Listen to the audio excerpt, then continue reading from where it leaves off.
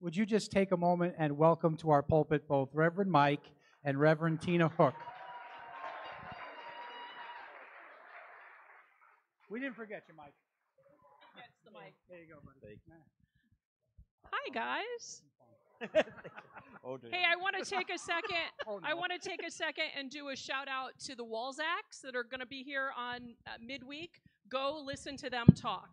Oh, they're incredible. Make whatever plans you have to make. Be there to listen to them talk. They are amazing. Oh, yeah. And They Julie. are amazing. Oh, you guys got a great lineup and everything. You got a great, like, I want to Oh, be wow. here. So Pastor just told me, have fun. We're sorry in advance for everything that happens. So, dangerous to say. Okay, so I'm going to do this now, and we're going to introduce ourselves in a different way, but it's so nice to be home. And seeing family and everything like that. It's so nice to be home. And I forgot what I was going to... Oh, if those people who don't know us, you're still family to us, and hug around our neck and the whole thing. We were the children's pastors for years. In fact, we taught all 5 of your kids. All 5 of them. And it was in the middle of children's church that God called us to go to Scotland. In the middle of it. That's a whole other story. We had all the kids in front of us, and God said, go to Scotland. We're like, what? So... We had all 5 of the Giordano kids, and then we retired. One of the Giordanos were even there, yeah. Okay, go ahead, dear. Sorry. Mateva huludunya. Good morning, everyone. Kimra ha shuv ula anju. How are you all today? Ishinya Michael Agustina Hook. Caristiona. I love her name in Gaelic. We are Michael and Christina or Tina Hook. Okay. Caristiona. I love her name in Gaelic. Okay, go ahead. Ishinya na missionary and akin guyaldak na halaba. We are your missionaries to the Highlands of Scotland. Ishinya, wait. No, I'm here. Yeah, there. Sorry, we have to write this down. It's one of those things. Hami Bruyan Gaelic na halaba. I am speaking Scots Gaelic. Sheachanin ahave a Bruyan ave a yaldak ahincha. It is a language spoken in the Highlands. We are kid people. We will always be kid people. But I will tell you right now that God has asked these kids people to step out of their comfort zone. If anybody actually wins that argument with God, you really need to tell me how, because I have yet to do it. Yeah, I don't argue. And asked us to go back to the Highlands, where we've been for 5.5 years, and plant the very first Assemblies of God church ever to be planted there. Yeah.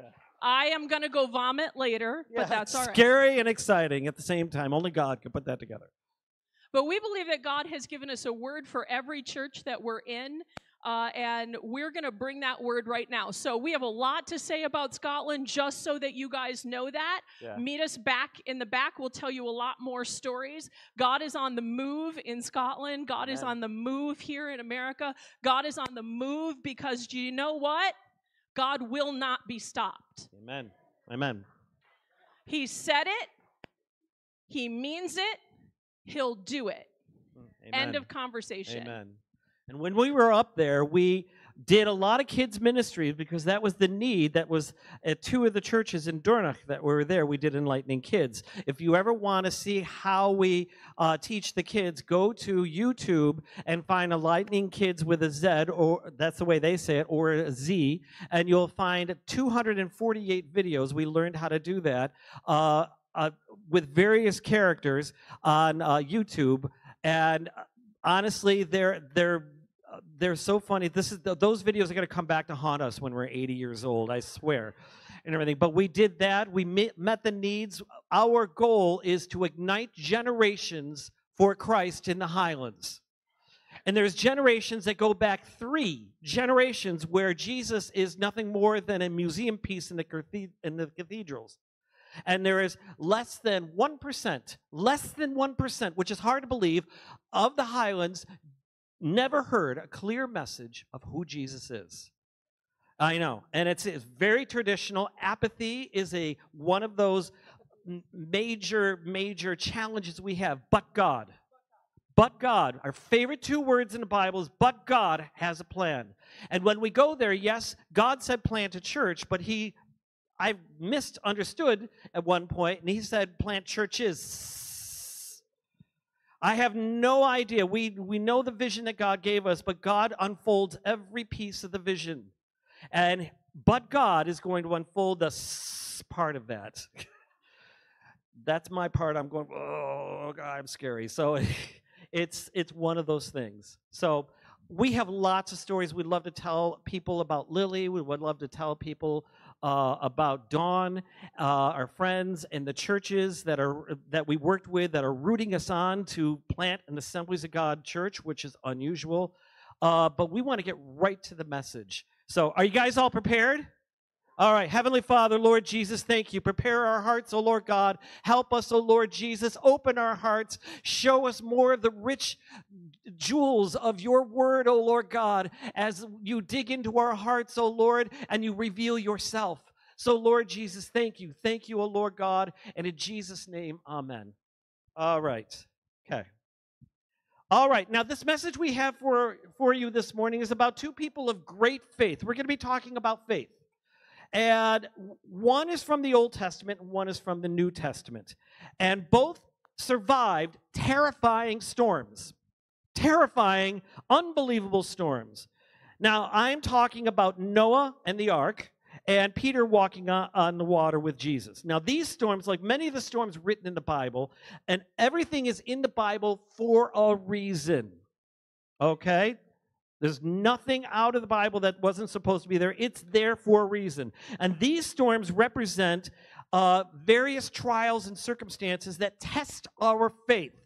That test our faith, that we get to a point where we doubt God. That we would say, why? Job is a great example of that. That's a whole other sermon. But that we say, why? Why is this happening? Or, my favorite, Lord, you know how old I am. And then he told me about Noah, who was 600. So, crisis can come at any time, like storms can brew up. We just saw in the South where a storm ripped through the South. And they're going through terrible crises. So, and these crises can be various things like financial, health, death, you name it. They can happen all of a sudden. So that's what we're going to talk about. Now, at the start of 2020, and some of you guys know this bit of our lives, we got a phone call from Mike's mom. His 25-year-old nephew died of a drug overdose. So we spent 24 hours canceling everything that we had scheduled, getting plane tickets, which are really not easy to do last minute. And flying home, we arrived home on a Tuesday. Wednesday morning, Mike took Brandon's service, and we stuck around for a week or so and hung out with the family. Listen, that kind of storm is ridiculous, because you look at it and you go, "Are you serious, God? Like, seriously? We gave up our lives, we sold our house, we did everything. We're not in touch with our families. And this happens? Gee, thanks. But God." Two of our favorite words in the Bible, but God. Because God took that storm, took us through it, gave us an amazing opportunity to speak Jesus into his sister's life. An amazing opportunity to speak Jesus into his family's life. And an amazing opportunity to show people what it means to follow Jesus. He gave us total strength to do what we couldn't do on our own. And just so a little reference on that, Brandon was the only grandchild in our family. We don't have kids. My brother and his wife doesn't have kids. He was the only grandchild. He has a son, Jackson, and who lives right around the corner from my mother, with a family and a younger brother and a sister. So, all right. So storms come up in just ways that make us doubt our faith. And so we want to help to give you an idea of what faith is in the middle of those storms. Point number one. Faith sees God's grace. Faith sees God's grace. I'm going to take you to Noah, okay? Noah, Genesis 7, 1 through 7. I'm going to say it quickly. The Lord then said to Noah, go into the ark, you and your whole family, because I have found you righteous in this generation. Take with you 7 pairs of every kind of clean animal, a male and its mate, and 1 pair of every kind of unclean animal, a male and its mate, and also 7 pairs of every kind of bird, male and female, to keep their various kinds alive throughout the earth. 7 days from now I will send rain on the earth for 40 days and 40 nights, and I will wipe from the face of the earth every living creature that I have made. And Noah did all that the Lord commanded him. Noah was 600 years old when the flood waters came on the earth. And Noah and his sons and his wife and their sons' wives entered the ark to escape the flood waters. Now, we all are very familiar with the story of Noah. We've heard it probably from our childhood up, and may have even had toys that illustrated this story. But the main part about this whole thing is that God directed him to build an ark to save his family and various kinds of animals from a destruction. God made him and the earth a promise not to destroy the world with water ever again with the sign of the rainbow. We've twisted that now, unfortunately. And as children love this story of hope, after it was a horrible catastrophe. The flood was probably the greatest catastrophe that ever was on the earth till now. And it was a horrible time at that point. But Noah was more than what he did. He was a man of great faith in God. Can you imagine being the only person who believed in something, anything, but something, literally the only person? That's what it says. And imagine holding fast to your faith when absolutely everyone else was doing the opposite. I can see, I have been in places like that. And Noah lived in what, as I said before, was once the most corrupt period in human history. By the time Noah was born, the earth was so filled with evil that God decided he would destroy all of it with water and start over. And God would save a remnant, only Noah and his family, to repopulate the earth. Now, Noah was far from perfect. He was just like you and me. But ultimately, his story is a story of faith. It's a portrait of a man who believed God despite the fact that everyone else thought probably he was crazy. God said of Noah, I have seen that you alone are righteous before me in this generation. Noah could have feared the doom of the flood. He was told that something's going to happen that probably have never happened on the earth before, rain, because there's no mention of rain until this point, possibly. He also was told that he has to build something that God gave him very specific instructions to build, ark. We used to teach the kids here on what the word ark. We found out the Hebrew word ark means saving box, basically. God's grace. Noah saw God's grace in the middle of that, something terrifying, something he has not seen. But his faith is a testimony of that even though catastrophe will happen, he sees the favor of God upon his life. And when we go through these things, it is very hard to see, gotta watch there, see how am I your favorite, Lord, when this is happening? Why is this happening? And yes, it's okay to say why. Sometimes God does not answer those questions why. And I love Job. I'd love to do a sermon on Job because Job asked why all the time until God got to the end. And God did not answer his questions why. He said, who am I, Job? Who am I? And it was enough to silence his why questions. Noah saw who God is, and his faith in that catastrophe brought him to build the ark and endure the storms. So I'm taking you to another storm, Matthew 14:22-33. And it says, immediately Jesus made the disciples get into the boats after the feeding of the 5,000 and go on ahead of him to the other side while he dismissed the crowd. After he had dismissed them, he went up on the mountainside by himself to pray. Later that night, he was there alone, and the boat was already a considerable distance from land, buffeted by the waves because the wind was against it. Shortly before dawn, Jesus went to them walking on the lake. When the disciples saw him walking on the lake, they were terrified. "It's a ghost," they said, and cried out in fear. But Jesus immediately said to them, "Take courage, it's I. Don't be afraid." "Lord, if it's you," Peter said, "tell me to come to you on the water." And Jesus said, "Come." Then Peter got down out of the boat, walked on the water, came toward Jesus. But when he saw the wind, he was afraid and beginning to sink, cried out, "Lord, save me."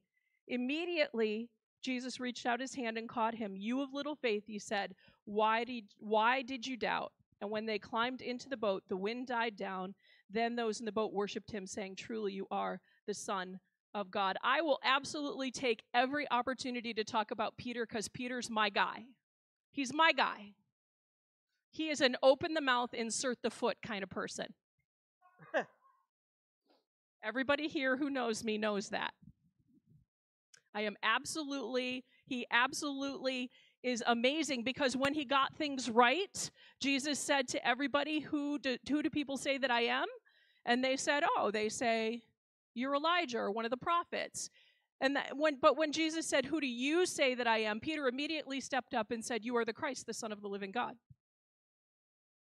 Like, duh. I always imagine that in a "you're the Christ, the Son of the living God, duh" kind of moment.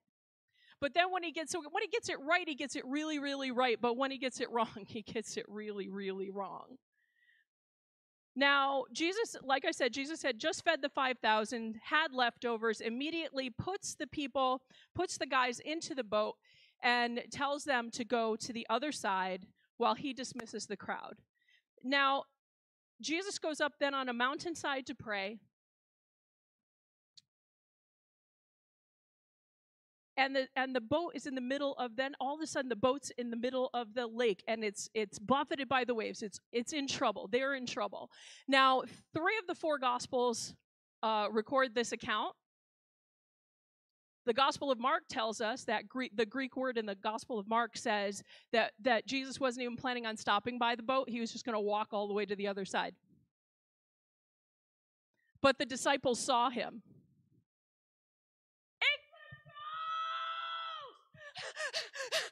Because really, do you expect to see somebody walking on water? No, you do not. I want to stop this right here only to say this. There are 365 verses in the Bible that in some way say, "Don't fear, don't be afraid." I think God's trying to tell us something. One of the very first verses I ever memorized, and I certainly would if you are a scaredy cat like I am, I'm afraid of everything, I would certainly say memorize it. Put it on a little Post-it note. Put it on your mirror. Recite it to yourself every day. Speak scripture over yourself. For God has not given us a spirit of fear, but of power, love, and a sound mind. Because when I became Christ's, November 22nd, 1975, I became a different person. I can look at everybody and say, "Oh, that's just who I am." But you know what? It's not my nature. My nature changed when Jesus came into me. Because God has not given me a spirit of fear. He's given me his spirit.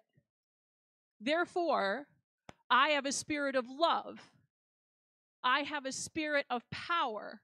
And I have a spirit that gives me a sound mind, that gives me control in a different way than I really want to be in control. I'm confessing on myself. See, faith looks differently than fear does. Fear looks out and says, "It's a ghost. Be terrified." Faith looks out and says, "Oh, no, that's Jesus. Let's go." So faith, in the middle of terrifying circumstances and storms, sees God's grace. He will show you his grace. My next point just went somewhere. Here, let me. Hold on. I just tapped something here and there it is. Okay. I married my technician. Thank God. Okay. Point number 2. Faith in the middle of crisis and storms, faith in God takes us through. Many of us, when crisis comes, we can request of God that He takes it away or calms the storm, which we do have an account of, so that before the worst can happen. Sometimes God does that, and He did that in one of those storms. That's a whole other sermon too. However, sometimes, and we also can say, can you take me around this or under it or over it or something like that, or just put a bubble over us and stuff. However, sometimes it happens so quickly, we're in the middle of a storm, and what looks like an impossible situation, we can't see light. We can't see a way out. Now back to Noah. God ordered him and his family to get into the ark before disaster occurs. And it says that God shut the door. It literally says God shut the door to the ark. He didn't pull it. Noah didn't have to hoist it. God shut the door. You want to talk about grace? He knew that He shut the door Himself. God did that. And He put His favor on Noah and his family. But it did not stop Noah and his family hearing the rising and the swelling and the floods happening inside of that ark.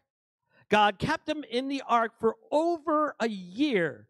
Through the 40 days and 40 nights, they were swelling up and down, and they heard the thunderstorms. That they were probably at points terrified. I don't know. We can ask him someday. Noah endured it all, but not alone. He had his faith in God to save him no matter how awful it seems. I love my other favorite book, the writer of Hebrews, says of Noah, it was by faith that Noah built a large, it says boat, I have the translation, I prefer ark, to save his family from the flood. He obeyed God, who warned him about things that had never happened before. By his faith, Noah condemned the rest of the world, and he received the righteousness that comes by faith. I love that faith in storms, we see God's grace, and God gives us in Jesus Christ His righteousness to get through the storms. Noah didn't beg God to relent destroying the earth out of fear, but he obeyed God to go through it. Great faith will always do something to carry us through the promise rest in Him. God carries us through every storm. Trials, crises, and possible situations helps us to grow and develop godly character that provides strength and endurance. During this, God can take whatever we go through, and He will bring out His Son in our hearts and said, look what my servant is doing and going through, that I have allowed them to go through it. Faith is tested through trials, not produced by trials. Faith is tested through trials and not produced by trials. Trials reveal what faith we do have, not because God doesn't know how much faith we have, but so that our faith will be evident to ourselves and those around us. It was evident to Noah, and God made a covenant with him and the earth, and Noah worshiped God. Noah knew that God would put him and his family to go through that storm. So we left the disciples in the middle of a storm, afraid of what they thought was the ghost of Jesus. Now, here are all of these 12, and I'm not dissing these guys. Like, legit, I would be screaming in the center with my arms around the mast. I know who I am, okay? And that is legit. But these people are people who have walked with Jesus. They've seen His miracles. This is not their first storm with Him. And that storm saw them in a fear-filled frenzy again.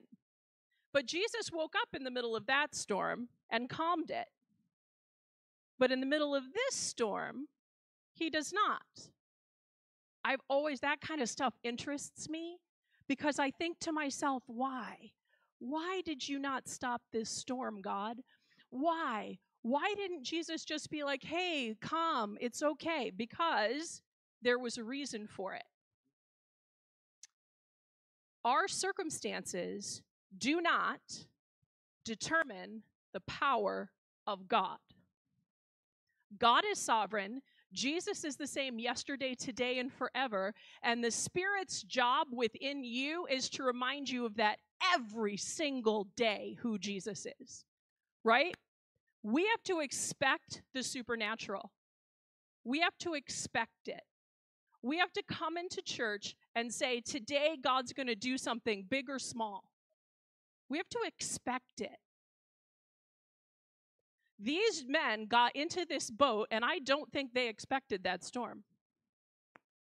These men got into this boat, and I don't think they expected Jesus to come walking on the water to them. These men got into this boat and said, let's go. And then when the storm hit, they're terrified. But you know what? When Jesus put them in the boat, he said, get into the boat and go to the other side. There's a promise inherent in that, and that is that you will get to the other side.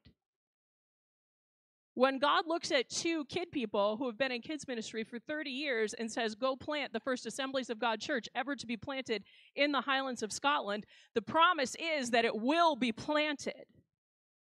That because God does not call the equipped. He equips the called. Right? Let's just be honest. Whatever God has called you to do, you are not up for it. But he is. And I think, I remind myself of that every single day when I look in the mirror. Your circumstances do not determine the sovereignty of God.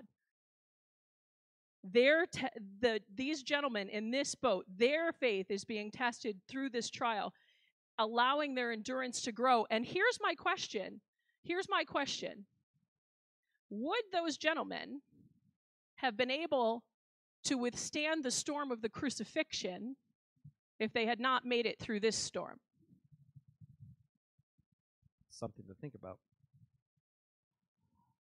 Point number 3. Faith focuses on Jesus.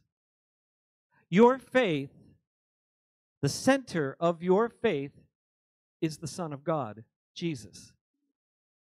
Faith is not something that you put an emotion on. It is Jesus. Noah was so convinced of his faith in God that he did exactly what God said. He built the massive ark, which may have literally made him look like he was lost his mind, possibly. I don't know. And again, Noah was far from perfect. He had real faith that led to action, and like all real faith, Noah's led to blessing. Throughout the entire ordeal, Noah knew it was about God. His focus and everything he did was about him. So I love doing this. When I read Old Testament accounts, Jesus, where are you in this? I need to find where you are. I need to find the most wonderful treasure in this account, this story, and all the begats and everything. And the begat this and all the names I couldn't pronounce. Where are you, Jesus, in this and stuff? And I found some of them. And I love doing that. And the entire account is a foreshadow of Noah's flood, a foreshadow of Christ's baptism. When we die from a sinful world, we're resurrected to a new eternal life in Jesus. That Jesus is God's plan A, period. There's no plan B, plan C, or 4.468, I don't know, whatever. Plan A. Jesus was crucified from the foundation of the world. Your life is part of that plan A. Your life is plan A. So when crisis happens, this is still plan A. Even in the midst of the greatest catastrophe the world had ever known, Jesus is the ultimate center of it all. It's hard to believe that a flood where Jesus is the center. This flood was about him Peter, in his third epistle, talked about Noah's faith and how Noah's faith focused on the Son of God.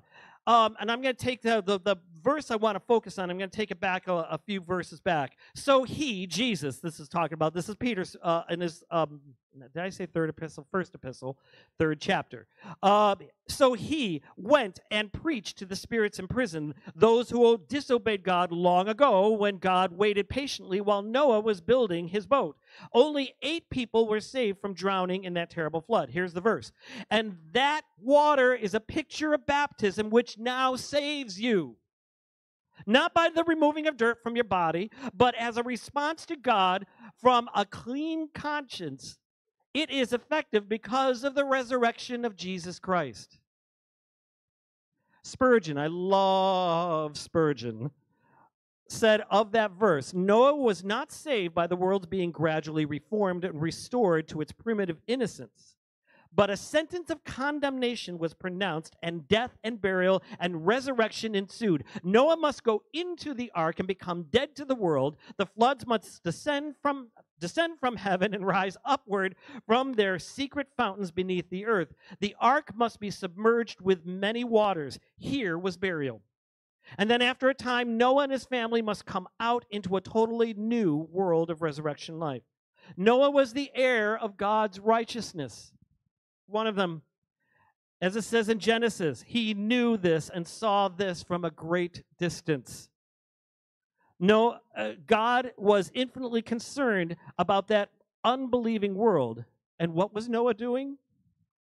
And God did not spare the ancient world except for Noah and the 7 others in his family. Noah warned the world of God's righteous judgment. So God protected Noah when he destroyed the world of ungodly people in the vast flood. That's from 2 Peter. Noah was pleading from an unbelieving world more, and if you can believe this, more, infinitely more worse than it is now. But Noah saw the salvation of God in Jesus. And his faith, he saw it from a distance, what we see in our hearts. So there's something greater than Noah here. Jesus said that. When you ask him into your hearts, in terrifying storms, which, yes, it is okay to be terrified. God understands. But in that, you will see Jesus because he will reveal himself. So the guys, they're in the boat. The storm is going. They've seen Jesus. They've screamed. And Jesus has identified himself. And Peter, my guy. I would never have thought of this. Okay, if you are who you say you are, bid me come out to you on the water. I memorized everything in King James, so I apologize in advance for that. Yeah, I know, right? I'm very old. So Jesus, ladies and gentlemen, I just want to tell you this. Jesus knows who he is. If you are who you say you are, tell me to come out on the water. And Jesus is like, okay, come on. So here's one thing I want you to notice. Peter's circumstances had not changed. The storm is still going. The waves are still crashing. The boat is still being tossed around. And I imagine him, this is just like my imagination, but I imagine him struggling to the side of the boat. Okay, Jesus said, come out. Okay. And I imagine him putting out his foot, and a wave comes and crashes, and his foot hits it, and the wave turns solid. And he steps out onto the water, and he walks toward Jesus. He gets a lot of grief because once he realized his circumstances, he started to sink. But Peter got a moment with the sovereign God of the universe that no one else has ever had, because his faith, in his faith, he did what God asked him to do. He did what Jesus asked him to do. Come on, let's go. We don't know how far Peter was away from the boat before he started to sink. We just know that he looked around and realized, uh-oh, my circumstances have not changed. and he started to sink. But listen, this is what I want you to see. The minute Peter said, "Lord, help me," Jesus did not stand there for 20 minutes and tell them, "I don't understand why you didn't believe me when I said walk on the water. I am sovereign God. You said I was He didn't stand there and watch him sink. The Bible says he immediately, it's immediately, that means all of the sudden, immediately, grabs him, takes him to the boat, and in one of the Gospels, it says the minute that they hit the boat, they're on the other side. Their circumstances did not change until Jesus got into the boat with them. So Mike has in his hand here, and some of the kids in the back may remember this from Children's Church. But this can, it's dented, it has holes in it. It's an amazingly, we had one kid on Long Island tell us, "You should throw that away." But I want to tell you that this is your heart. This is my heart. This is the heart of the people in the Highlands. People who have been abused, people who have been spiritually used, people who have been hurt, bullied, whatever. It causes dents and holes in your heart. Could I get somebody to turn off the lights? But Jesus said of himself, "I am the light of the world." Turn them all off, guys. Turn them down. I promise I won't fall off. We can see the edge from here. We promise. I promise. Jesus said, "I am the light of the world." And more than that, he told each and every one of his followers, each and every person who believes in them, you are the light of the world. So when the light of the world comes into you, when Jesus comes into you, he comes into you with all of his experiential knowledge. All that Christ is, you have access to through the Holy Spirit. They do all work. Mike is not. Poor Mike. He's trying to hold the mic and do the. Yeah, without dropping it. I promise I won't drop it, sound people. So when. There we go. When Jesus comes into you, when you look at this can now, what you really see first is the light shining out the holes. And it's beautiful. Jesus, that's what Jesus does for us. He takes something that's holy, not H-O-W, not H-O-L-Y, but W-H-O-L-L-Y, that is wholly broken, and makes it into a thing of beauty. And all we have to do is trust him. Because faith sees God's grace, faith takes you through, and faith focuses on Jesus. Faith is the assurance of things hoped for and the conviction of things not seen. So, if there is anything that's terrifying you, any storm in your life that's, you don't think you could get through it, and it's ripped holes and dented your heart and things and circumstances from the past, know that the light of the world that you have asked into your heart, I'm speaking to the people who have, is in there shining through those holes and turning your dented, battered heart that went through those storms into something of beauty. If you don't know Jesus, and you would like to know Jesus, you can't get through these things alone. And you need the reassurance of a God who loves everyone in the world and includes you. I'm going to tell you, he's going to say, you are worth it all to me, that I died for you.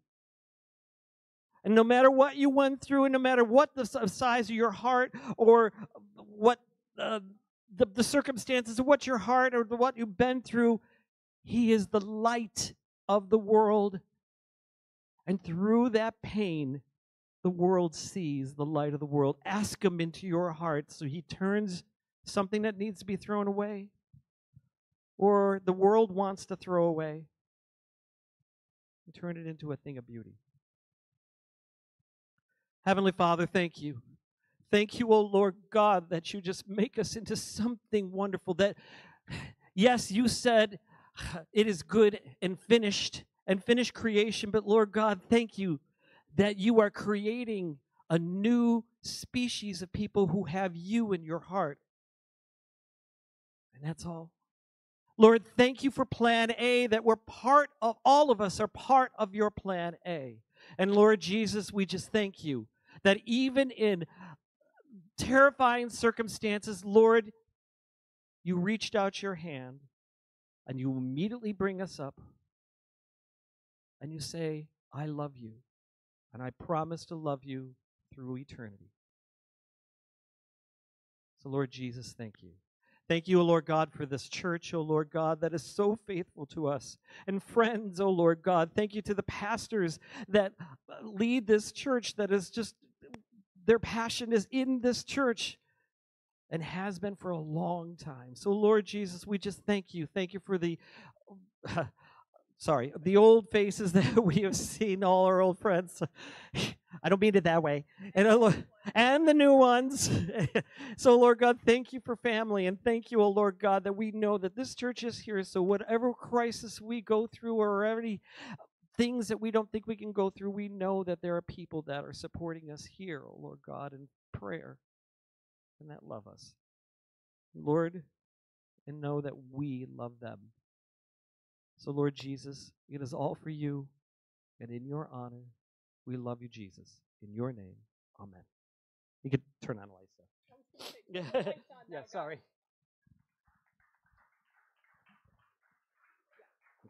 Yeah, okay.